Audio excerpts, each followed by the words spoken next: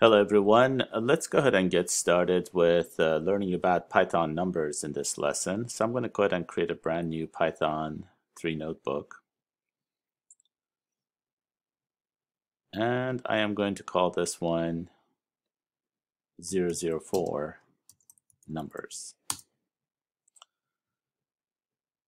Let's put a comment working with numbers in Python. I'll do Shift Enter.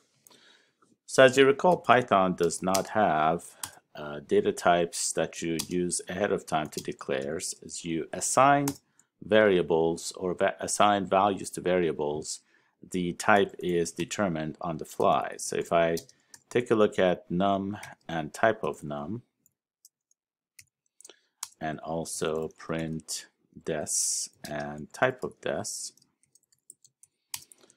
it tells you that 3 is an integer and 3.14 is a float. Let's take a look at operations. So print 3 plus 2, print 3 minus 2, print 3 times 2, print 3 divided by 2. Now division has several options. We can do a double division, which is a floor operation. So it drops the decimal. Print 3 modulus 2, which returns the remainder, and print 3 exponentiation, so 3 squared basically. As you can see, the results are what we expected. In particular, take a look at the 3 / to the double division that got rid of the decimal, and the modulus one returned the remainder, which is 1. Pretty straightforward. We could use parentheses to control the order of operations. So let's take a look at that. I can say print 3 times 2 plus 4 times 7. So as you know, the multiplication is done ahead of time. So this is 6 plus 28. We expect to see 34, and that's what we get. Now I could do 3 times parentheses 2 plus 4 times 7, which is a totally different result. We can do variable incrementing. And this can be done with any operation, not just addition. But let's take a look at num equals 1 and then do num plus equals 2.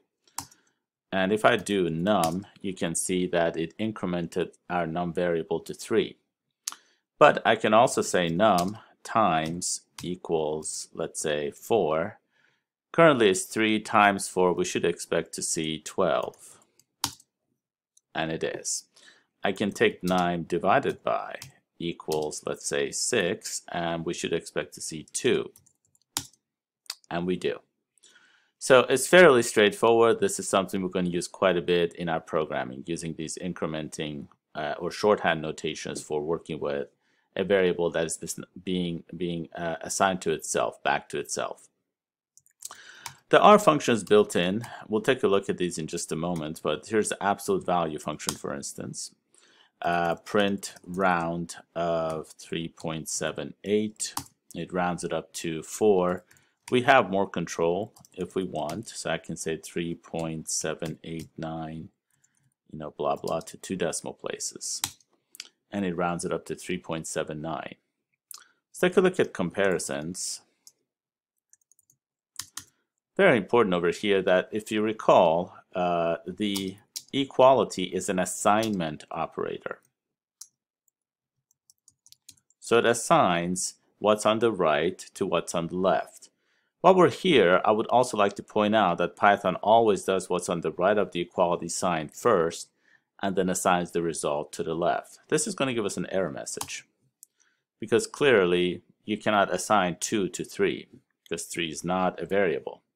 If I want to do a comparison, I do a double equality, in which case it tells me this is a false statement, which is correct. I could say 3 is double equal to 3, and it would return true, of course.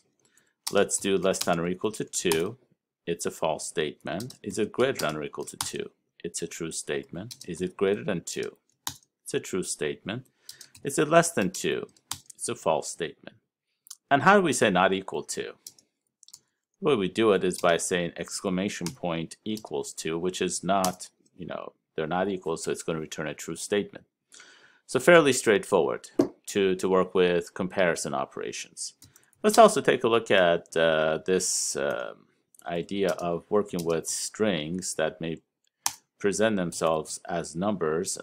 One thing to remember, as we will learn in later lessons, whenever you accept input from the command line or from a web form, the input always comes in as text, as strings. So if you want to work with it, if it's a number, you need to cast it or convert it to a number. If I were to print num1 plus num2, we get what's called concatenation, basically attaches them together.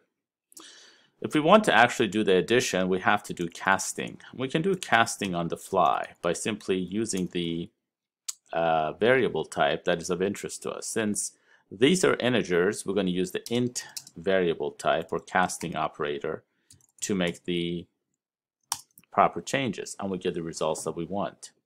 Let's take a look at num equals 19, and let's print the directory of all functions that are available for this. Just like we did for strings, you can see there are plenty of functions that are built into Python. Now you notice, for instance, that the absolute value, the ABS, is not listed, and instead we have this double underscore ABS double underscore. You always see that. We have one for addition. We have one for subtraction. Where is subtraction? There should be a sub here somewhere. There it is, subtraction. The thing is, I can always do the absolute value of a number like we saw earlier. But if I want to do it the way Python initially intended it to, I would say num dot double underscore ABS double underscore open close parentheses.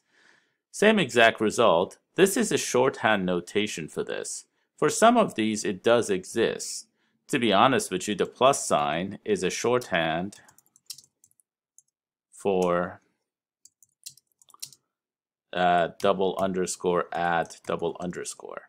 Okay, now this is going to give me an error message because I was just making it up. Let me make the comment so we don't get the error message. What I'm trying to say is, if I wanted to add two numbers, I could use it using this addition operation. Apologize for that little thing that pops up. Not sure why. So, for example, if I could do something like num plus, 3, for instance, and we expect to get minus 16. But the way Python handles it behind the scenes is actually calling in this function add and passes the parameter 3 into that, and you get the same results. Anyway, just we'll have more to say about the double underscore in a future lesson, not to worry, and it will make a lot more sense by the time we get to that. Thank you for being a wonderful audience. Thank you for watching. If you're enjoying these, please share them with loved ones and friends. Thank you.